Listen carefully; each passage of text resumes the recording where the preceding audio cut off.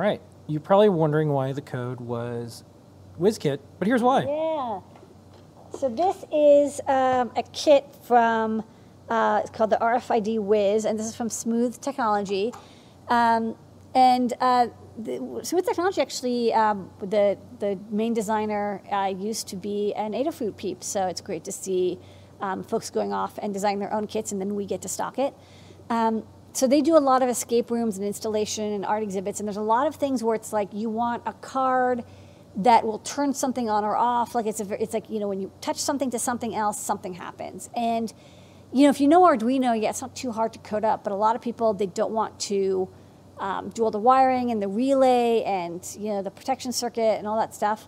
So this is a board that has an ATtiny on it, and you can see it plugs into, the red board is an RFID reader, and the blue button is the program button. So what you can do is you hold a card over it and you hold down the you know, learn button, and it learns about that card.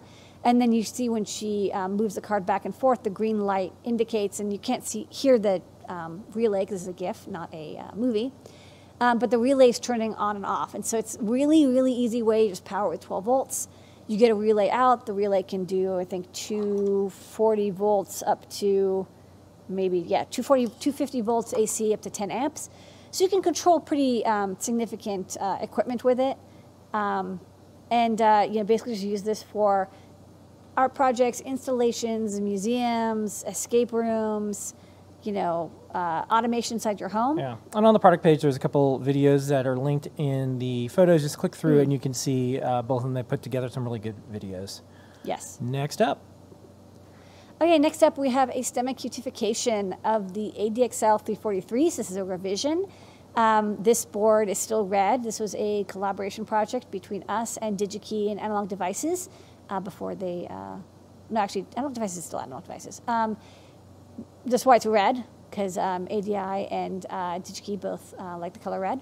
And this features the ADXL 343. It's very, very, very similar to the ADXL 345, but it's very affordable. Now comes in a STEMMA QT format with 2 STEMMA QT ports, so it's plug and play. This is a great, solid triple-axis accelerometer. I really, really suggest this for like rock solid performance. You don't get weird flaky behavior. It's like tried and true. This is like a decade old or more, 15-year-old accelerometer chip from Analog Devices. So it's well established. Does I think 2, 4, and 16 plus or minus G. It's on the back actually. Can you go? Yeah, sorry, plus minus 2, 4, 8, and 16 G. So good for every all-around purpose accelerometering. All right, next up. We've also got a new revision for the ESP32S2 QT Py. This board came out. It was good, but I made a little mistake on the low power mode for deep sleep. It's been fixed. I also rotated the antenna, so it's pointing out, and get like 3 dB better gain. So, you know, more gain is better gain. Otherwise, it's the same, so it's just upgraded and updated.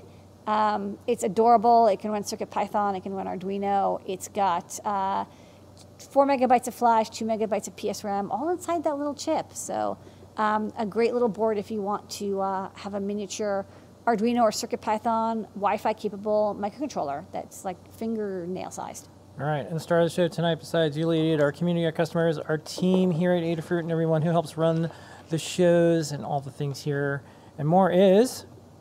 Yay, it's a TFT. People love TFTs. This is a 1.9-inch IPS TFT, which means it's very visible from all angles. It's truly a rectangle. I know we've done a couple round rec displays, but this is a rectangular display. It's 170 by 320 pixels, so it's quite a few pixels.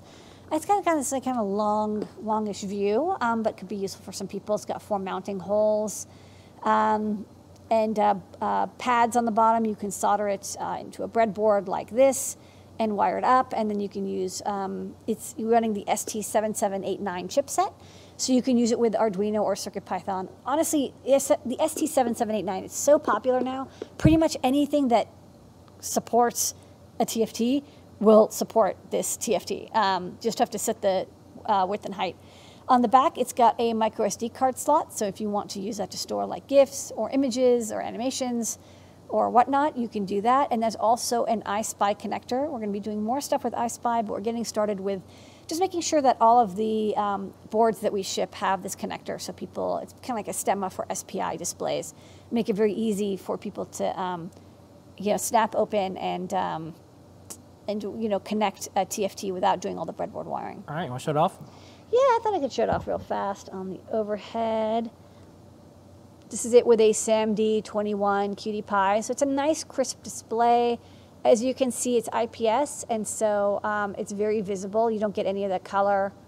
It gets a little darker because it's not as close to the camera. But it doesn't have color distortion up to plus minus 80 degrees. Full color display, I don't know, it's kind of nice. It's a nice little size.